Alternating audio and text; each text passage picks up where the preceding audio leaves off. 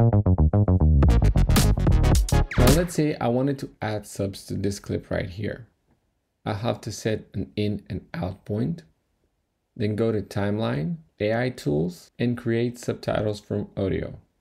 In this pop-up window, I can choose my settings, some useless to people that edit for YouTube, and basically click create. That's great. In a second, we have subtitles. Nice. Obviously, these subtitles are not going to cut it in most cases, so we need some type of animation. And before this update, we didn't have any native way to do it. Every method relied on third-party software. I have a bunch of videos on those, so you can check them out. But now we do have in-house animations. So in the effects panel under titles, we have a new section called Animated. These are 5 presets that you can just drag and drop and get somewhat good results. Now all looks fine until we notice that we need this subtitle clip to be extended and the other one shortened with the animations effect on.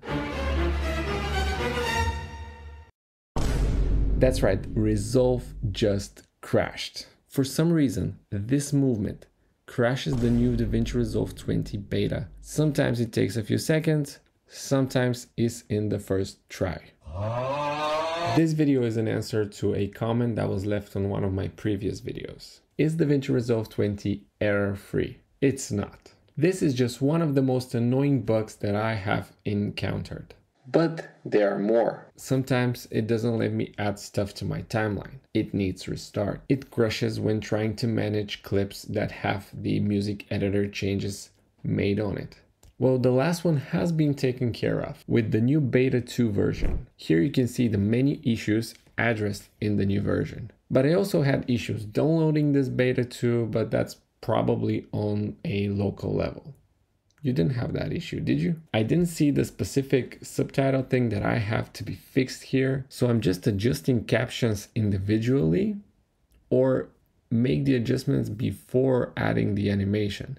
But the moment I try to edit them both with effects, we crash again, which is simply inconvenient. If it wasn't for all of these new AI features, and most importantly, the new keyframes editor, I would have probably waited before updating. Like I've said in my first video, on the new beta version, I don't update before it's fully released. It's too unstable and issues occur from places you wouldn't expect them to.